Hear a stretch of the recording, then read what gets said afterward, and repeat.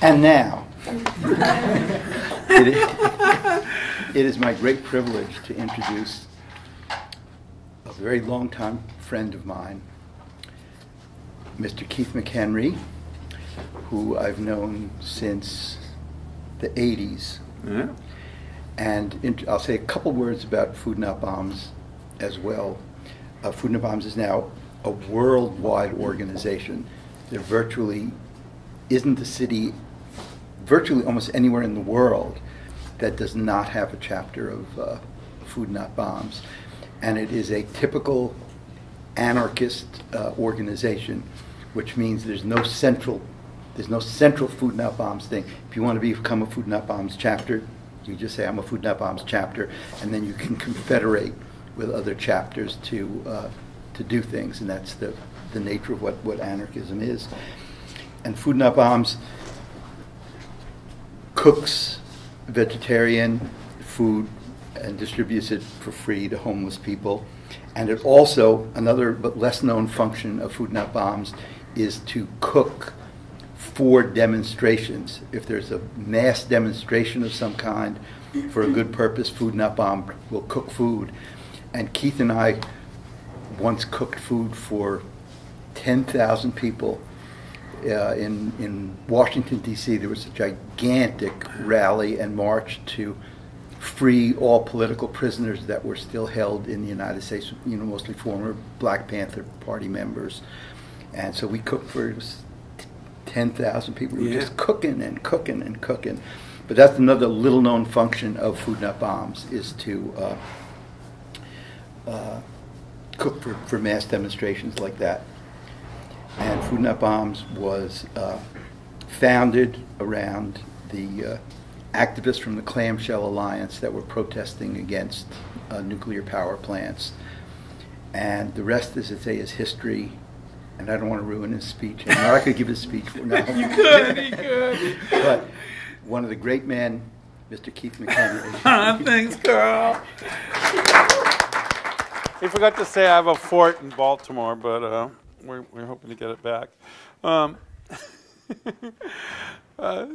Cool. So anyway, thanks so much, everyone, for coming. And the first thing that I like to tell people is about how it started, because the idea of explaining how it started, it gives you the impression that anybody really, with no resources, can start projects that can ultimately go global. And I was 22, and the other volunteers, the other 7 of us in Food Not Bombs in the first collective, were in our early 20s, like maybe 20 to 23 years old. And we had virtually no resources at all. We were workers, students, and where I was going to school was Boston University. And I was studying painting and sculpture, but I also took academic classes. And one of the academic classes I took was American history with Professor Howard Zinn. And he wrote a book called The People's History of the United States. And he would talk about how he was going to these demonstrations against nuclear power. He was part of Clamshell Alliance. And he would share his adventures as part of the class, because he talked about Shays' Rebellion and all these other historic protests, the Boston Tea Party, things like that. And he was just showing how this movement didn't stop in the history books, but was continuing. And that he himself was a part of it, and they were trying to stop Seabrook Nuclear Power Station in New Hampshire. And so I started to go up with my classmates to those protests. And on May 24th, 1980, one of my friends, Brian, was arrested.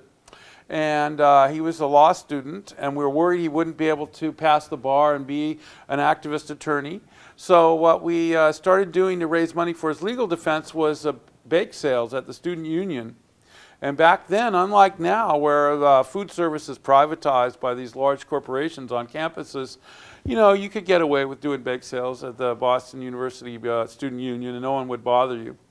And so, but the problem was that students weren't that interested in our baked goods, so they would not give us any money, and they would not buy them. And so we really were making no money. And like many students, we had other ways of making a living. And another project we had this old van and to keep it on the road and to help raise funds for our living expenses, we had a moving company called Smooth Move. And so we were moving this family, and they turned out they were going to throw away this nice poster that said, wouldn't it be a beautiful day if the schools had all the money they needed and the Air Force had to hold a bake sale to buy a bomber? And we thought, wow, that's such a cool idea. So we went down to the Army-Navy surplus store in Central Square. We bought some military uniforms. We made little general badges. And then we went down with our sign and our baked goods, and we set it up and said, hey, help us. We're trying to buy a bomber. We're trying to buy a bomber. And in those days, Ronald Reagan had been elected, and it was kind of common knowledge that a bolt for a bomber cost $1,500 or more, but you could go to the hardware store at the corner and buy one for 30 cents.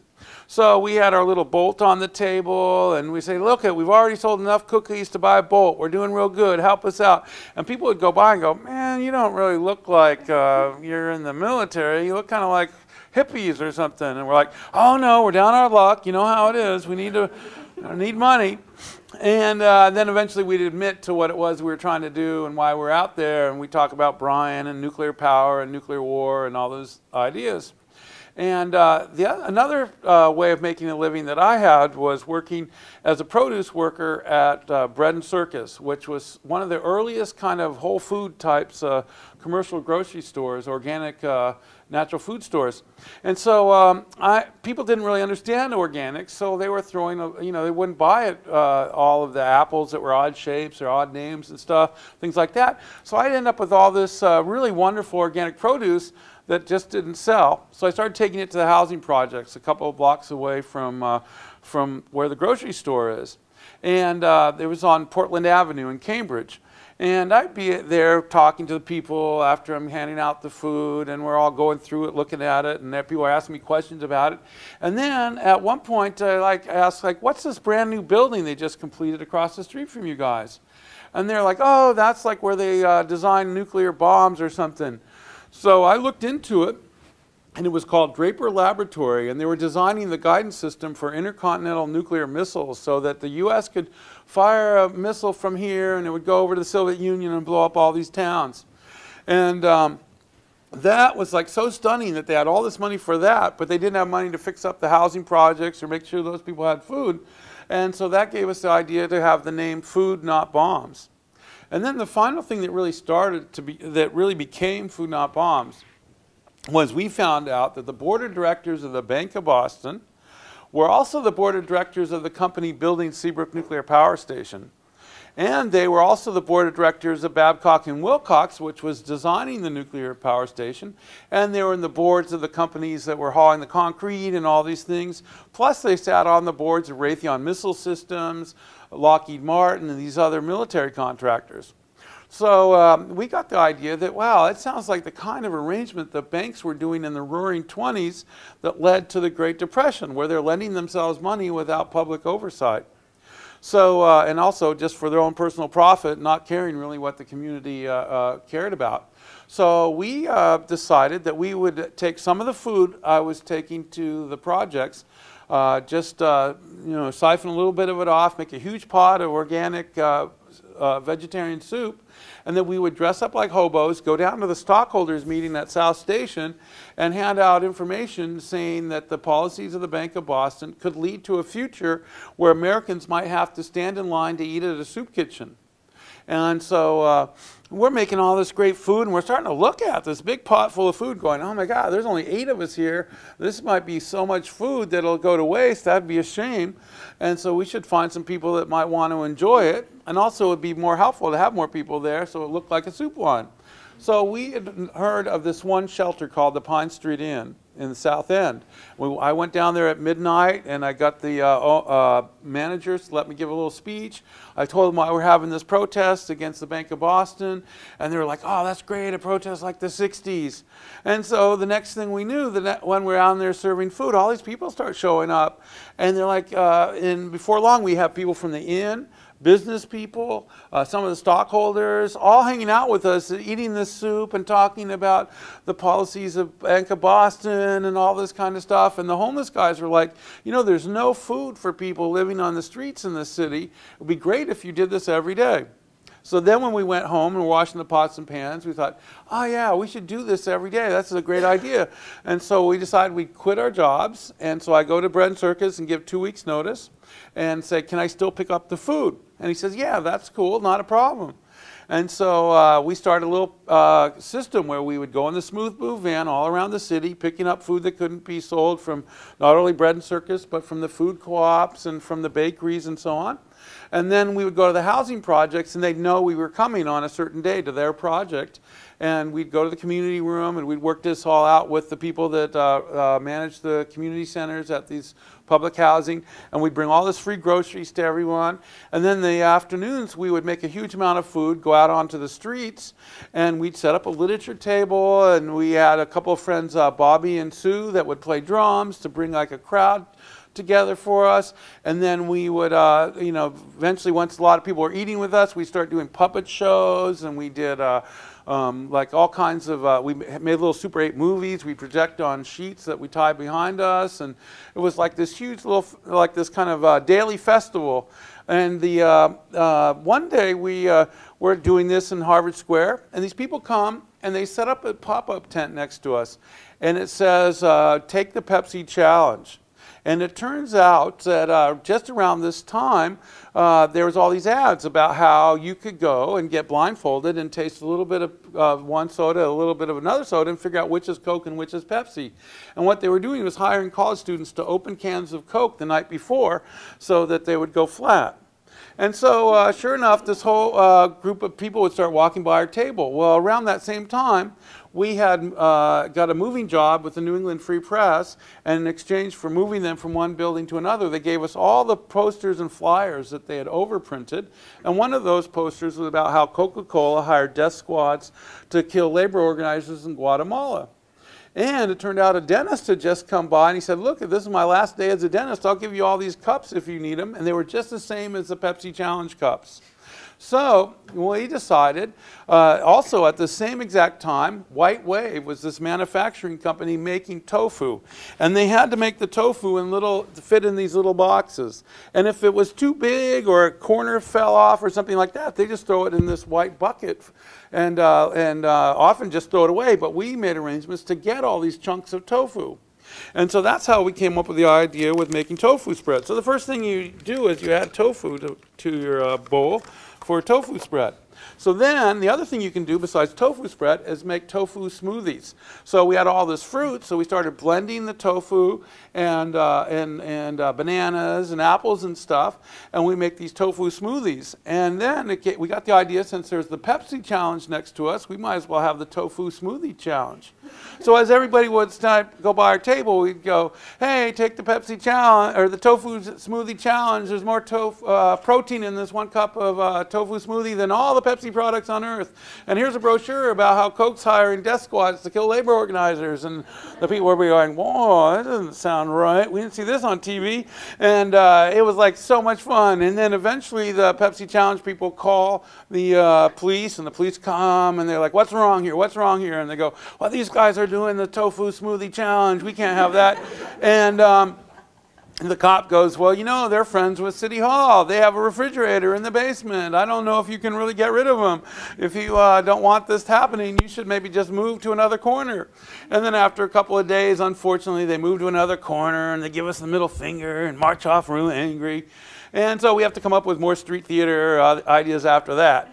And the things we were protesting were like the war in El Salvador, the nuclear arms race. There was, you know, people were struggling to free themselves from the Shah in Iran. Things like that were happening. And we were like trying to have events that express these ideas. And there's already organizing against climate change. There was efforts to have like solar power and wind power, organic farming, things like that. And so that was what our literature talked about. That would be the street theater we were doing, was about these subjects. And it was like really amazing. And as Carl was saying, we also would take food to these big protests, like in Washington, D.C., New York City.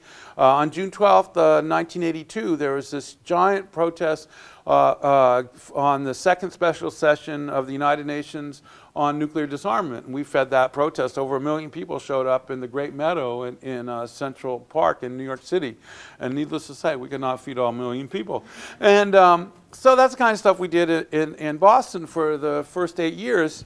And actually, people are still doing it to this day. But then I moved to San Francisco in 1988.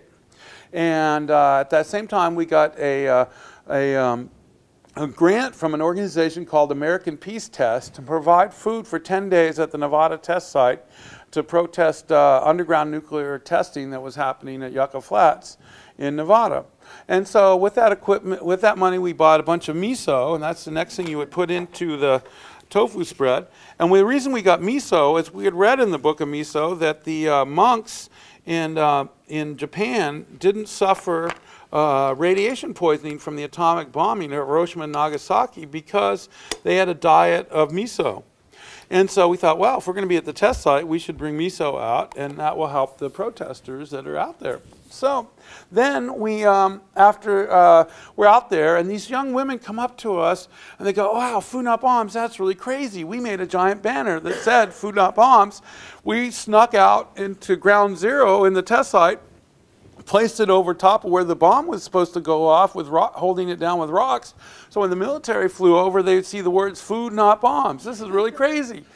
And then a few minutes later, another group of people come up and they go, wow, food not bombs. We'd heard about you guys, but we're handing out free food in Long Beach, California, and we're calling ourselves bread not bombs because we didn't want to be sued by whoever food not bombs was for stealing their name. And we're like, oh no, take our name, use it, take our logo. Then we'll have 3 groups, one in San Francisco, one in Boston, and one in Long Beach.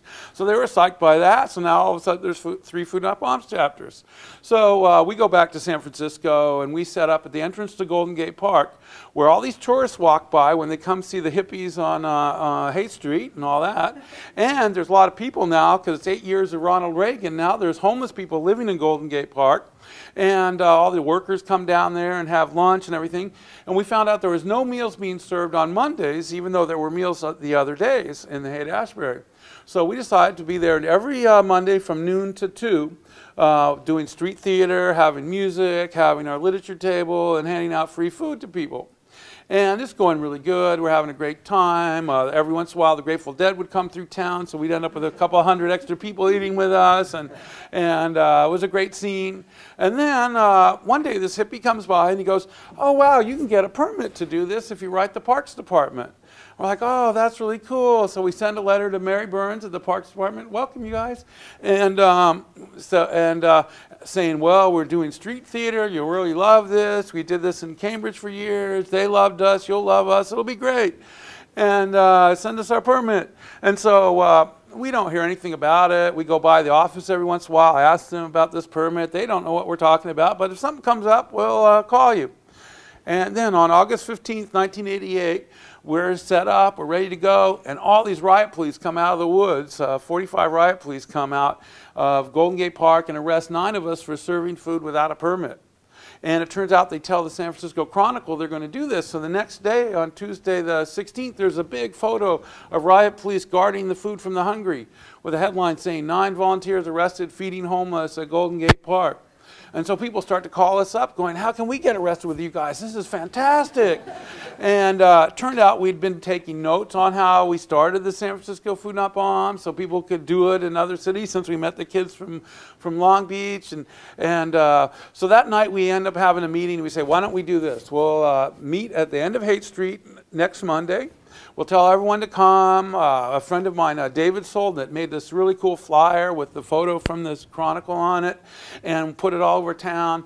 And sure enough, 150 people show up the next Monday. And we urge people to bring spoons and pots that they could use as instruments and to bang as we're marching down the street. So we march down Haight Street, and we're led, the procession is led by a guy who did a painting of Spock from Star Trek. And so he's holding his painting, and we're all marching behind him. We're banging on the instruments. We get to the end, and sure enough, the police arrest 27 of us. And this time there was a new TV company called Cable Network News. And they got broadcast this all over the world. And Mayor Alioto, who the former mayor of San Francisco, was on vacation in Italy.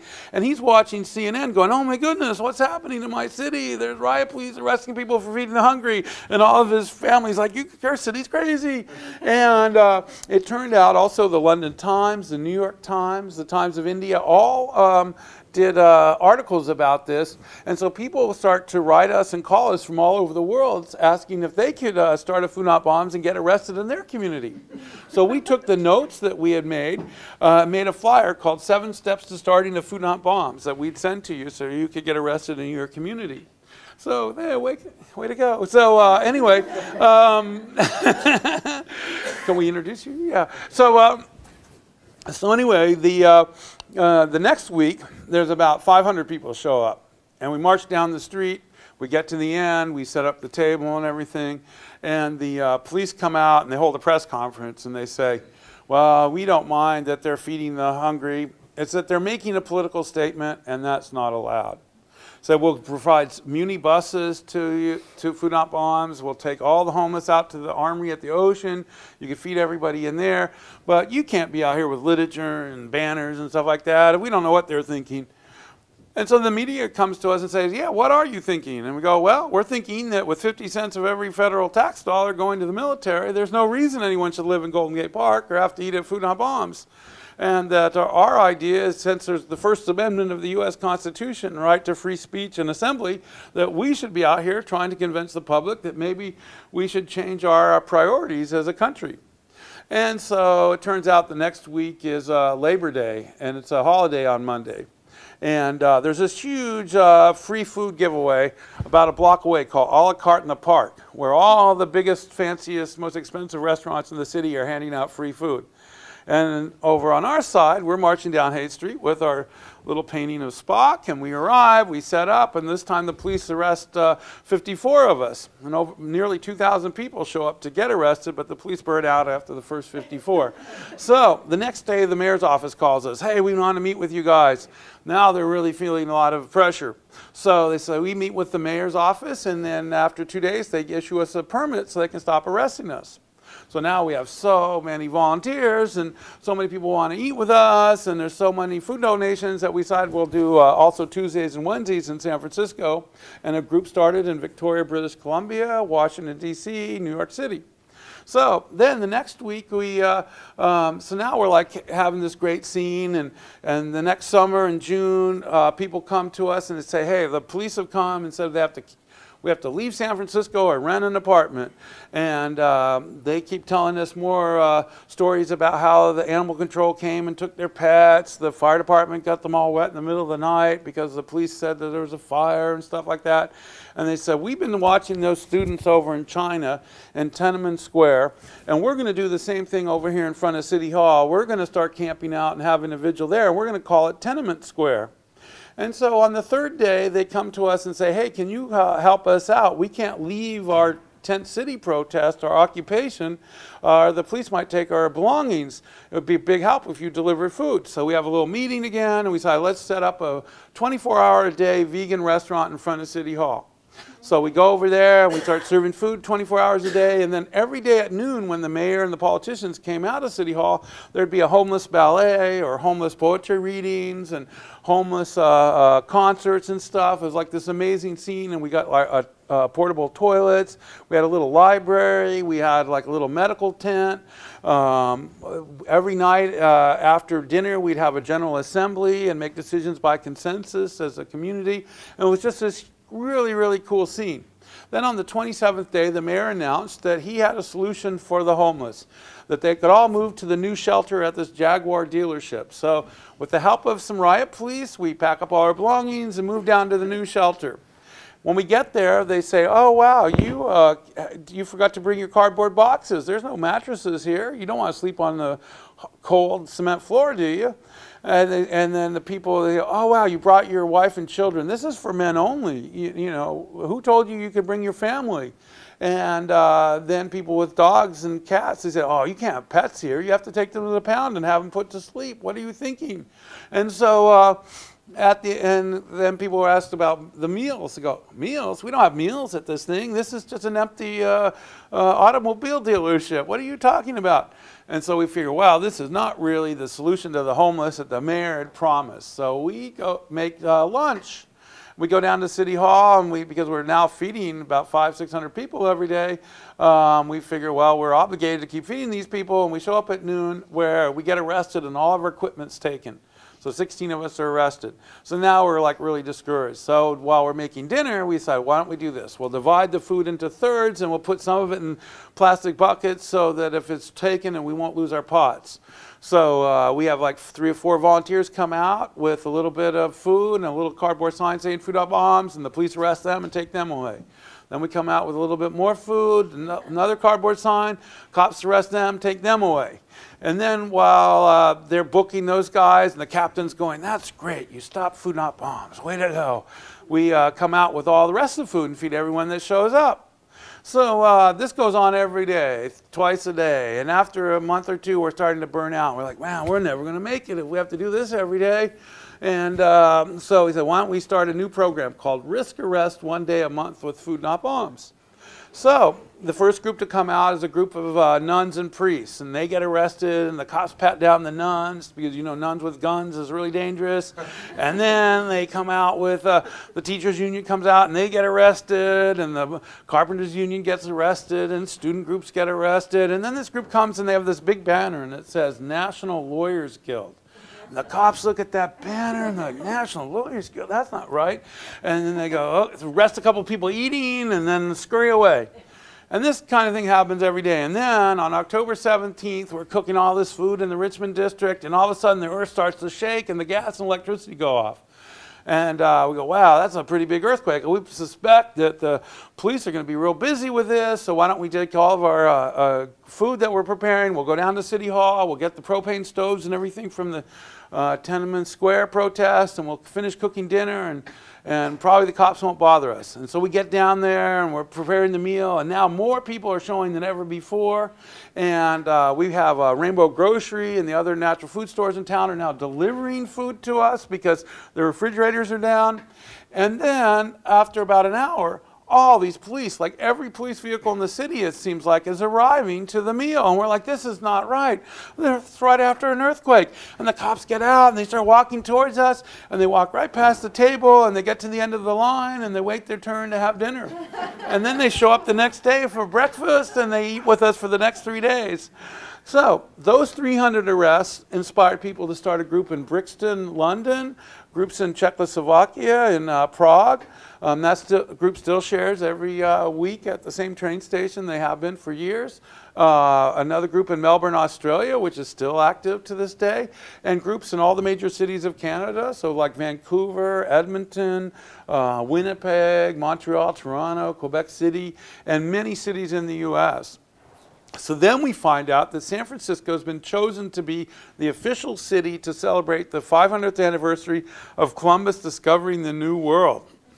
And so Native people go to a meeting in Arctic Circle, Alaska, and they decide maybe 500 years is enough and call for a protest. And it turns out that a publisher has seen our flyer, 7 Steps to Starting a Food Not Bombs, and they ask us to write a book called Food Not Bombs, How to Feed the Hungry and Build Community. And this is a good time to add garlic. And so, while we were working on this book, we decided, why don't we organize a Food Not Bombs World Gathering? And we send letters to everybody and that we know is doing Food Not Bombs to see if they'd like to meet for a couple of days before the quincentennial protest. So sure enough, people are interested in that, and so we have 2 days of meetings, and we decide we should figure out what the principles of Food Not Bombs should be. And we decide there's going to be 3 principles. That the first principle is that the food would always be free and vegan or vegetarian, and that it would be free to everyone without restriction, rich or poor, drunk or sober. That the second principle would be there's no presidents or directors or any headquarters or anything like that, and that each organization, each chapter would be autonomous, and they would use the consensus process to make decisions, and they would try to encourage the people eating with Food Not Bombs to participate in the meetings and to help organize the direction of each local Food Not Bombs chapter. And that the third principle would be that we would not be a charity, but that we'd be dedicated to nonviolent direct action to try to change society so no one would have to live in the streets and eat at Food Not Bombs. And so after that, we made a huge amount of food, and we went down to Aquatic Park, where Columbus was scheduled to land. And this time, the Native American community decided 500 years was enough, and they pushed him back out into the San Francisco Bay. And then some of the Food Not Bombs activists went to the Columbus Avenue Parade, and they stole the Nina, the Pinta, and the Santa Maria off the floats, and they were chased through the city by the Italian American Association.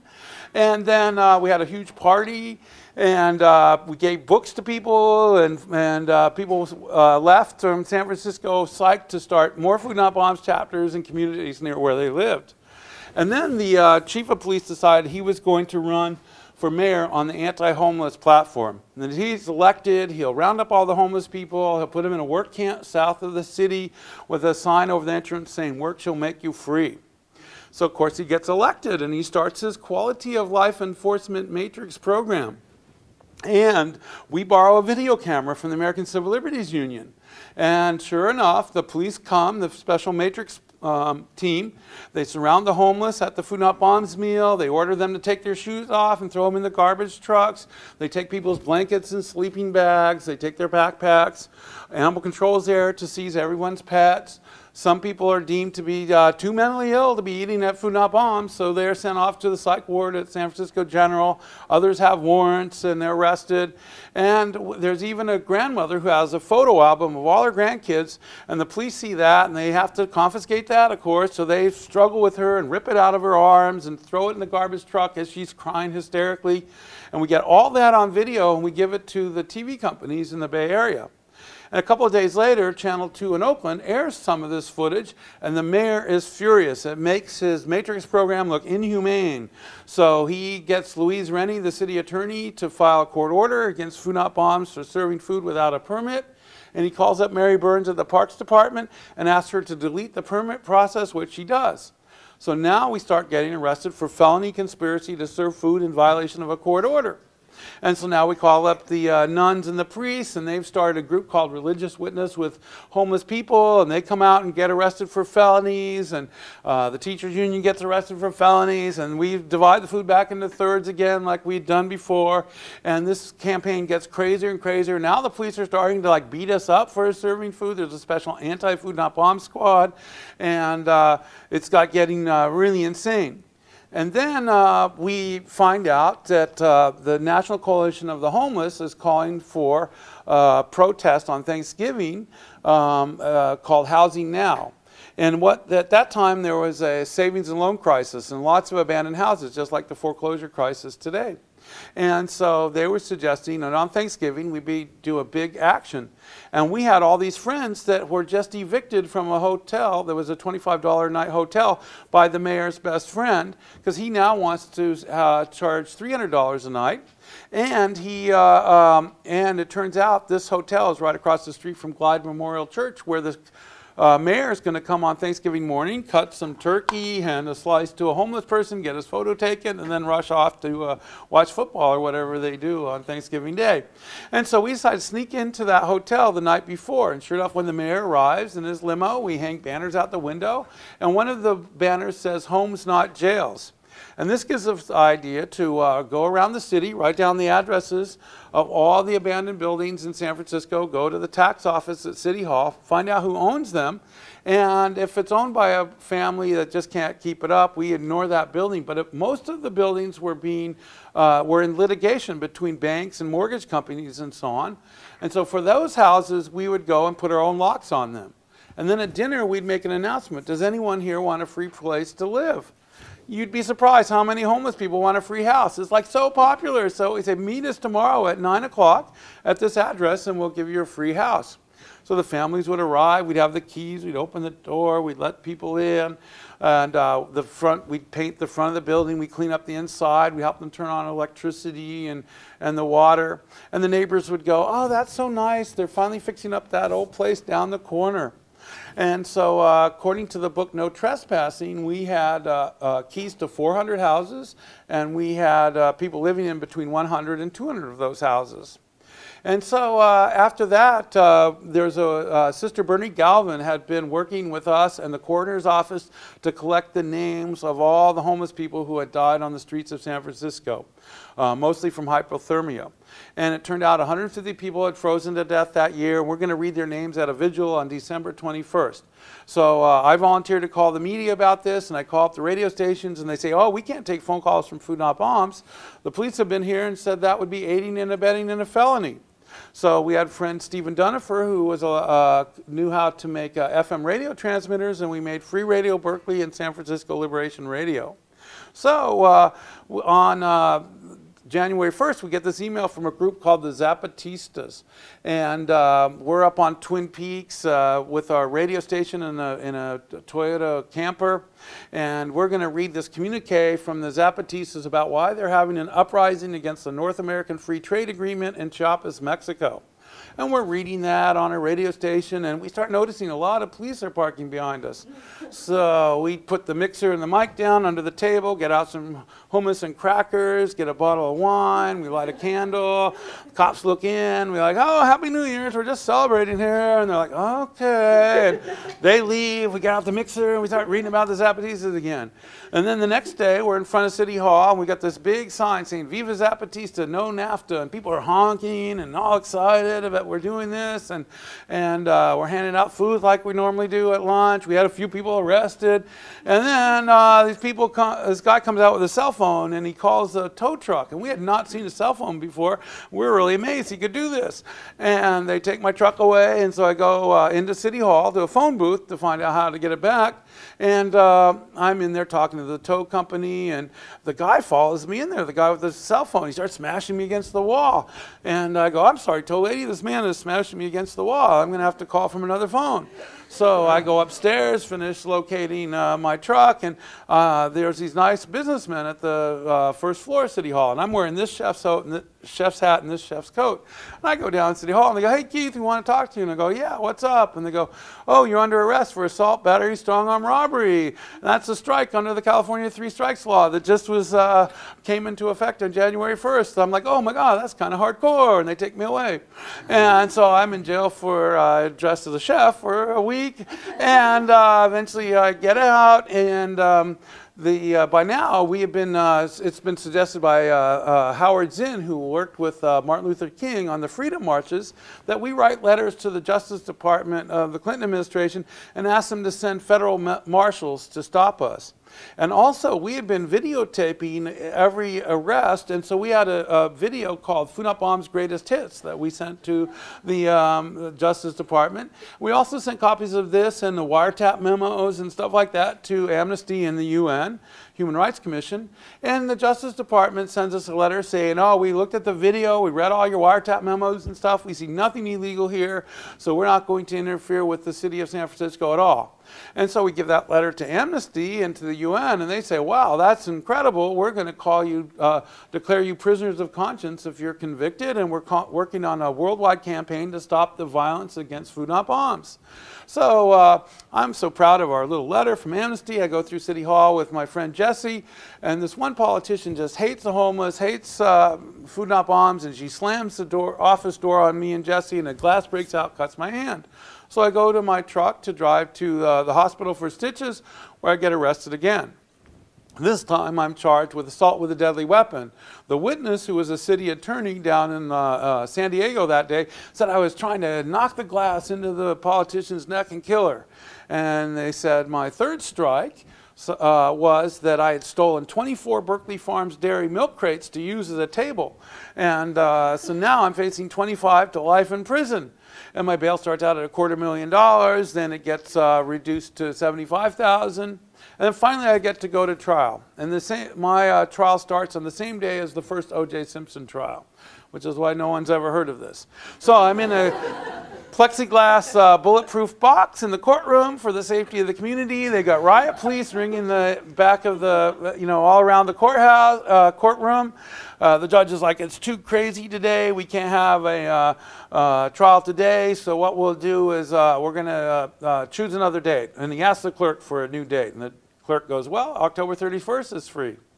So we come down on October 31st, and there's little bowls of trick-or-treat candy all throughout the courthouse. The Food Not Bomb supporters put the candy in their pockets, they go in front of the courthouse, and they hand it out, and they get arrested. The judge is like, we cannot have a trial today. This is crazy. We need another court date. So the clerk says, well, February 14th is free. So we come down. Now there's Valentine's candy all throughout the courthouse. We hand that out and get arrested. The judge says, okay, we're going to have to send you to Judge Lucy McKay tomorrow at 9 o'clock. This is just too much. So we get there, and she's already drunk at 9 o'clock. And she's like, I don't know why they're bothering a good Irish boy like you. That's just terrible. What we'll do is we'll drop all 47 felony conspiracy to serve free food charges. Well, you make up some felony you want to be convicted of, so the mayor can go to cocktail parties and say McHenry's a felon.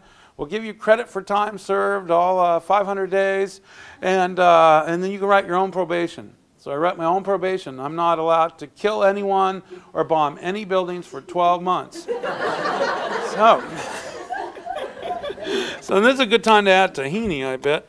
And so anyway, after that, we find out that this wonderful mayor is going to dedicate a monument at United Nations Plaza to the Universal Declaration of Human Rights on the 50th anniversary of the founding of the United Nations. And unfortunately, though, he's having to arrest us and beat us at this site every day.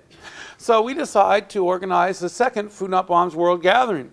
And during this world gathering, we have all kinds of workshops. And we had one workshop was how to start an Indymedia center. And we have figured out how to post photos and stuff on the web. And so we start Indymedia and IMCs. We also have how to make an FM radio transmitter, how to run a diesel vehicle on vegetable oil, how to make giant puppets, how to make banners, how to cook vegan meals for 100, and how to make decisions by consensus, how to do composting, organic gardening. It was an amazing 10 days. And during those 10 days, there was the police made over 600 arrests, half of which were for cooking and sharing food with ourselves. The other half for marching against to Clinton's banquet and things like that. And a huge march against the death penalty when they were planning to execute Mumia Abu-Jamal. Just like this amazing 10 days of world gathering. We also rented a convergence space near UN Plaza, so when everybody came to San Francisco, they could locate housing and where the workshops would be and where the parties would be. It was just an amazing time, and there's a great video about it on foodnotbombs.net. It's like incredible. It's showing all these actions.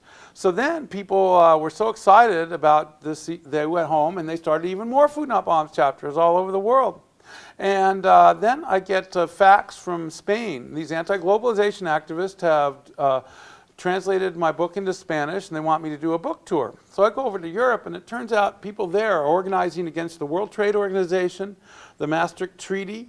They were trying to stop the European Union and the euro, saying it would cause horrible problems of poverty and environmental damage in Europe. And so during this tour, we decided we'd organize a tour of North America called the Unfree Trade Tour. And so in '97, in November and October of '97, we went all around North America.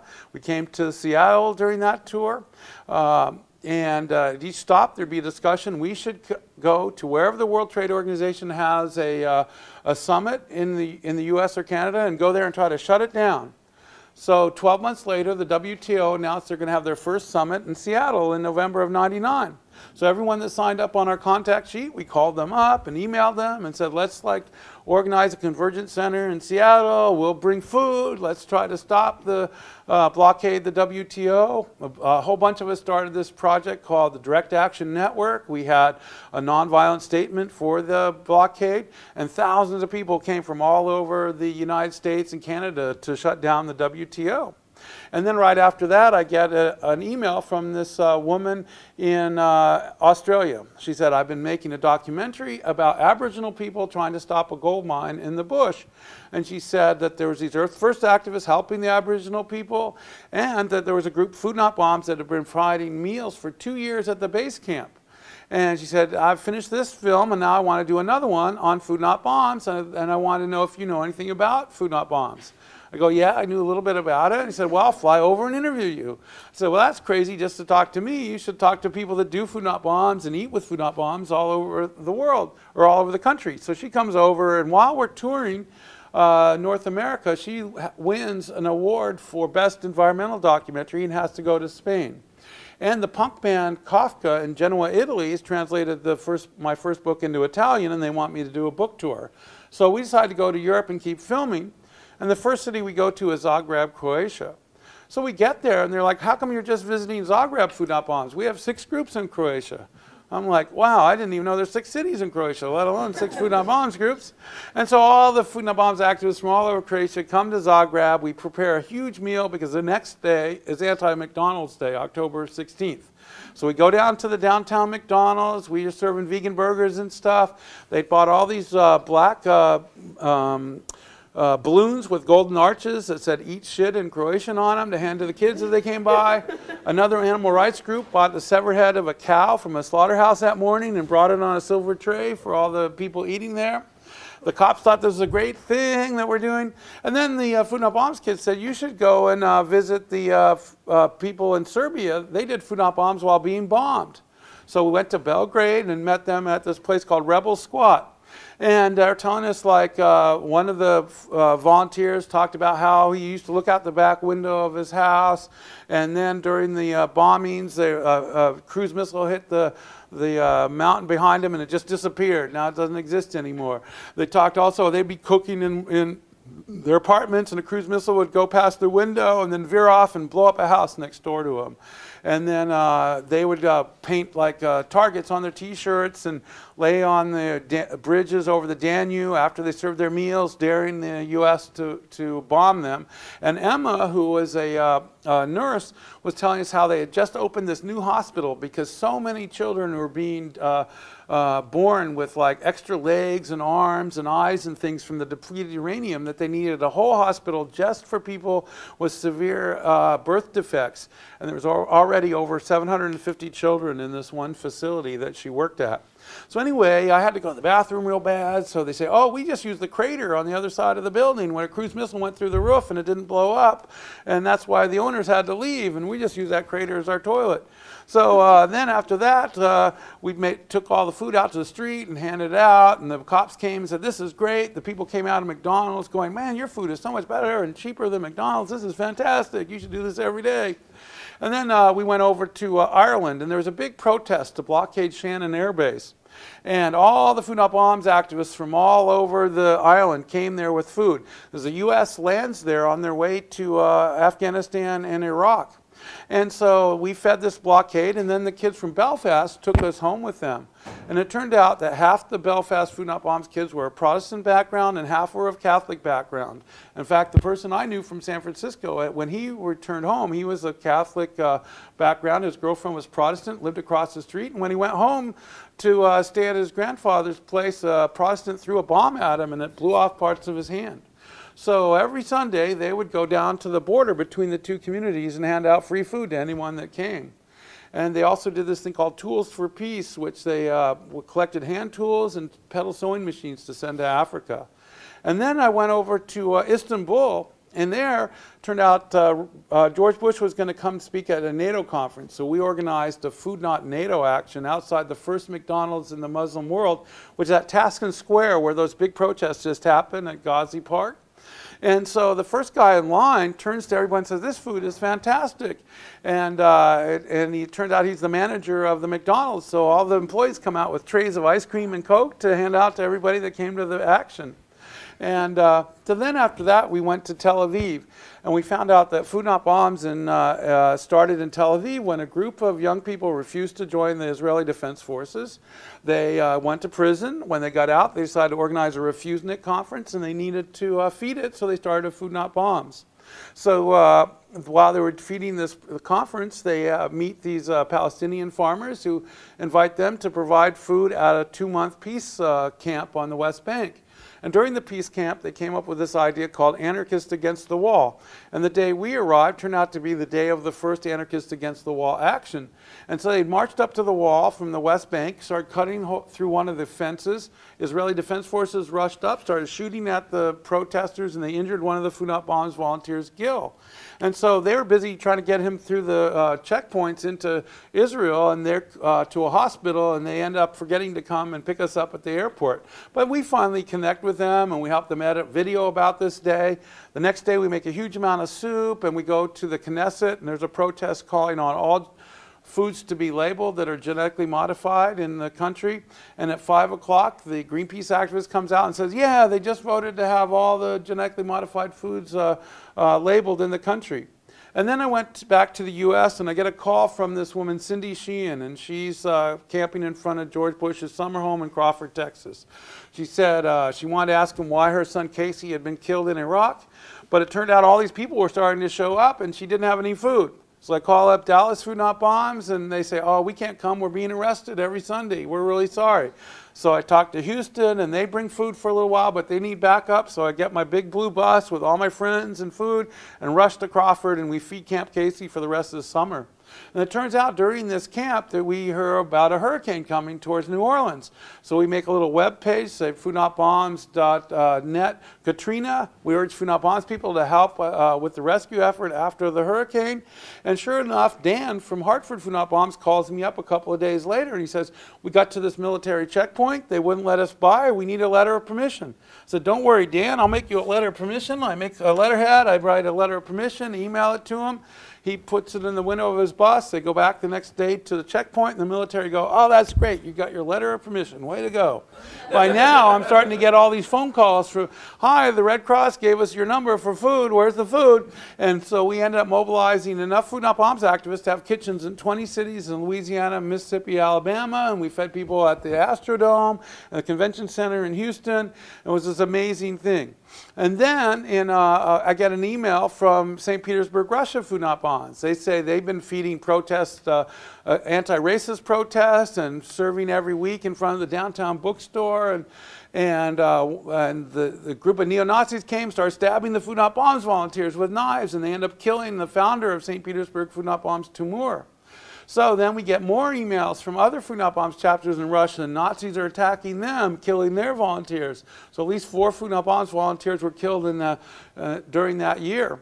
And then we get an email and of a photograph of an incident again in St. Petersburg. It turns out neo-Nazis set off a time bomb at where we're supposed to serve food at 6 o'clock, but we were about 10 minutes late, so no one got injured, but it blew up a flour kiosk and put a hole in the sidewalk. And I have a photo of that in the Hungry for Peace book. And then around that same time, Christchurch, New Zealand Food Not Bombs emails me. They're hearing about how there's going to be a big conference about free market economics, and that they're going to try to have a free market zone. And so they've decided to start a really, really free market where they give out free stuff every once a month at the park where they're serving food. And that idea starts to spread around Asia. And there's this cool article about Jakarta Food Not Bombs doing a really, really free market on Buy Nothing Day, and people coming from all over Indonesia to get free haircuts and massages and acupuncture and clothing and electronics, as well as the free food. And then I met Heather Flores down in Eugene, and she's telling me how she was gardening after Food Not Bombs one day, and she's seen all these truckloads of sod being sent off to Phoenix and Las Vegas. She thought, that's crazy, that should be truckloads of food. And she decides to start this project called Food Not Lawns. And before long, Food Not Bombs groups are now taking over abandoned lots in their communities and bringing the people eating with them to garden those lots and grow their own food. And Homes Not Jails is starting up again. And then in Florida, they start making this, because of the housing foreclosure law, they start making these large group feeding laws. And one of our volunteers, Eric, is arrested in Orlando, and the city loses the criminal case, and they lose in the federal federal district court, but they appeal it to the 11th Circuit Court of Appeals, and then they rule against Food Not Bombs. So now we know we're going to probably start being arrested not only in Orlando, but in all the cities in Florida where they have made these laws. And so as we're preparing for that, we're also preparing for an occupation in Freedom Plaza on the 10th anniversary of the U.S. invasion of Afghanistan, just next to the White House. But now we start getting arrested, and every day, every couple of days in Orlando, volunteers get arrested for feeding people in violation of this law, and Anonymous starts blocking the Universal Studios website, the Orlando City website, Disney World website, and the mayor starts freaking out because there's so much bad publicity, and all the business people are angry that their websites have pictures of Food Not Bombs instead of what they're trying to sell, and so he announces, okay, I'm going to stop the arrests. In fact, they can come to City Hall and serve food anytime they want, and I'll even bring a pepper from my garden to add to their soup. And then when I'm in jail during a lot of this time, so when I get out after 19 days, my inbox is full of emails from adbusters about Occupy Wall Street. So we start helping support that. And so I end up getting $500 worth of rice and driving from Taos, New Mexico to Wall Street and helping with that kitchen. I went to Freedom Plaza, to McPherson Park. I went to Philadelphia. I went to all these occupations, and I eventually go to Occupy Boston. And so after breakfast, I've got a literature table, and these people come by, and they go, oh, wow, we're from Cape Town. You know where that is? And I'm like, yeah, that's South Africa. And they go, yeah, we do Food Not Bombs there. This is so cool. You're doing it here. And it turned out the only thing left from back in 1981, from the time we did our first meal, was a little fire hydrant over by the Federal Reserve Bank. So I'm like, hey, do you see that fire hydrant there? And they go, yeah, what's the big deal about that? I said, that's where the first Food Not Bombs meal happened, when we're protesting against the Bank of Boston, saying that if their policies continued, Americans might have to stand in line to eat at a soup kitchen, and they might be forced to live in the streets. And here, 33 years later, there's occupations against the banking industry all over the world. And sure enough, I got emails from St. Petersburg, Russia. This time was much happier. There's on the anniversary of the Bolshevik Revolution, Food Not Bombs snuck into the Aurora, which is the historic ship that fired the first shot in the Bolshevik Revolution. And they got past the guards, they climbed up on the mast, they took down the Russian flag, and they replaced it with an Occupy flag, which was a painting of a pie with a slice removed, with the skull, representing the skull, and the crossbones were a fork and a spoon. And so they get arrested, and they do it again. They do it 3 times, and people are in solidarity in Moscow, all over the world. Food Not Bombs people are helping feed occupations. And then I go to Iceland, and it turns out when I get there, they tell me the story how Food Not Bombs was doing the table, handing out the food every Saturday. People thought, wow, we're not poor. Why are you doing this? This seems really silly. And then one day, it turns out that the Prime Minister, who is also the President of the National Bank, had invested the national wealth in the U.S. housing market, and they were now going bankrupt. So people are reading the flyers, talking about what is going on, and they decide, wow, we should march on the Parliament building. So after the Saturday meal, everyone marches off to the Parliament building. And then the next Saturday, they march to the Parliament building again. And it turns out there's a 7-Eleven of Iceland has a logo, which is a piggy bank, a pink piggy bank on a blue background. So as the Food Not Bombs kids climb up on the Parliament building during one of the rallies, they pull down the Icelandic flag, they put up the discount store flag, they get arrested, everyone marches to the police station, eventually the government resigns, and now they're crowdsourcing the Constitution, and they voted twice to not bail out the banks before bailing out the people of Iceland. And so today there's now Food Not Bombs in over 1,000 cities of the world. And I have scrapbooks of Food Not Bombs in Indonesia, where they're currently protesting the WTO this week because they're having their meeting in Bali.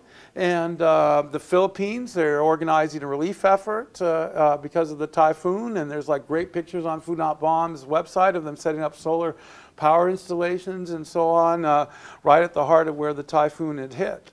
And so the last thing that we need to put into the tofu spread is onions and a lemon. And then I'll add a little bit of coriander. And if you want, we could start to show the video about Food Not Bombs in Africa. And it's really interesting that those kids in Cape Town coincidentally emailed me just like 2 days ago before Nelson Mandela passed, just to tell me what all that was happening there. It was really pretty incredible. So, cool. Thanks. Am I in the way? And then after this, people can ask questions and enjoy the tofu spread.